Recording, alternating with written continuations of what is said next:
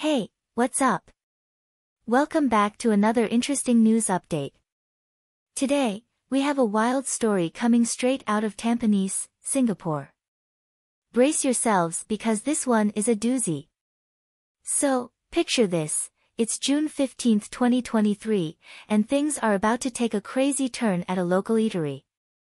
A 56-year-old dude is chilling at this place, minding his own business, when suddenly an argument breaks out. And let me tell you, it gets heated real quick. The guys involved were having a nice cup of joe, but something must have really ticked them off because they start yelling at each other like there's no tomorrow. Now, tensions are high, voices are raised, and everyone's on edge. Out of nowhere, one of the men decides to whip out a flip knife from his trusty backpack. Who carries a knife around like that, right?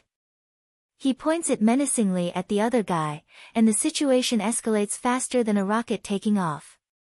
The guy with the knife doesn't stop there. He shoves the other dude to the ground and starts stabbing him repeatedly. Can you imagine the chaos and fear that must have gripped everyone around?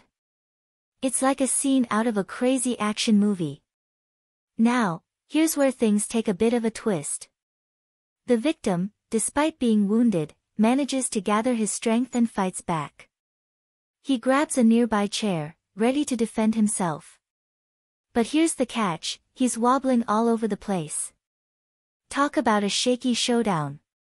Meanwhile, the chicken rice seller, who happened to witness this whole crazy scenario unfold, realizes things are spiraling out of control.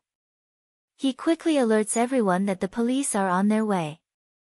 In a panic, the attacker bolts from the scene, leaving the victim lying in a horrifying pool of blood. Finally, the Singapore Police Force and the Singapore Civil Defence Force, SCDF, show up to the chaotic scene. They find the victim in a semi-conscious state and waste no time rushing him to Changi General Hospital for urgent medical attention. Now, you might be wondering, what happened to the guy with the knife? Well, my friends, he didn't get away with it.